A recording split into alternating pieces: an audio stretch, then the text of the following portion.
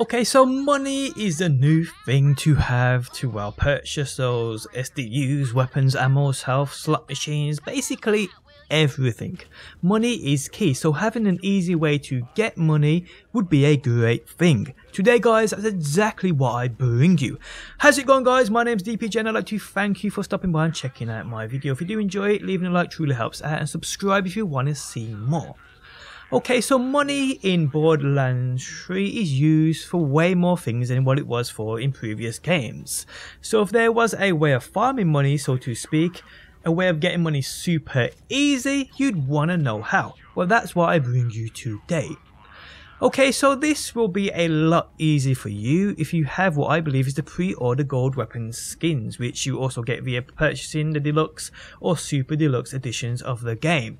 If you haven't, this is still possible, but it will take a lot of luck on your behalf, in the sense you'll need to find a certain item.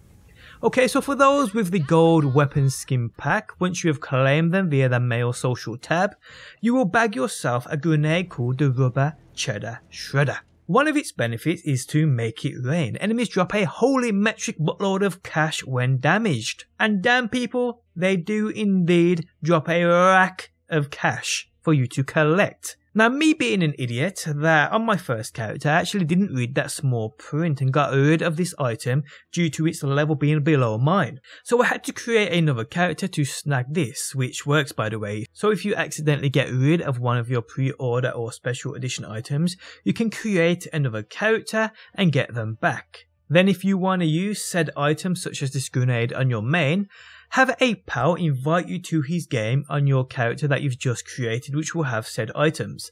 Drop the item for them, leave that game, load up your main character, then join back and collect that loot. So having this grenade equipped, all you have to do is land shots on enemies. Now if you know a place where multiple enemies spawn and gather together, you are good to go and farm that money. A place I've been using which is incredible is Mouthpiece, one of the first bosses you encounter within the Ascension Bluff area. Now what makes this place great is the fact there are plenty of loot boxes for you to get them grenades from right before the boss encounter, and even within the boss encounter the enemies are endless and there are loads of loot boxes all over the place. So it's basically a constant flow of grenades and money.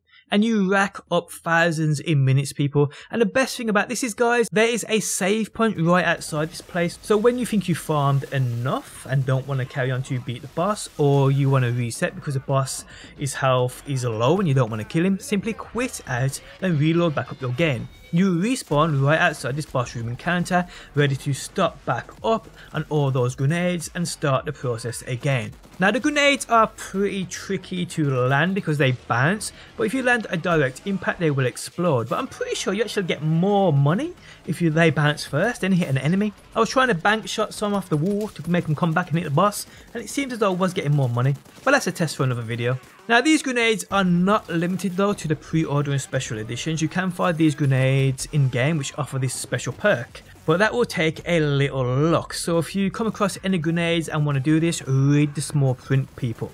So yeah people, obviously the main thing we will be purchasing as we further on progress into the game are SDUs, and you need money for that, and this is the perfect spot, the perfect farm for that. So farm that money, purchase those SDUs, and you are good to go. But on that note, we have come to the end. Guys, if you enjoyed the video, leaving a like really helps out. If you are new around here and want to see more Borderlands 3 videos, be sure to subscribe. And if you never want to miss a video I upload, you can turn notifications on by hitting that bell button. But guys, thanks as always for stopping by. Hopefully you enjoyed the video, and hopefully I will see you on that next one.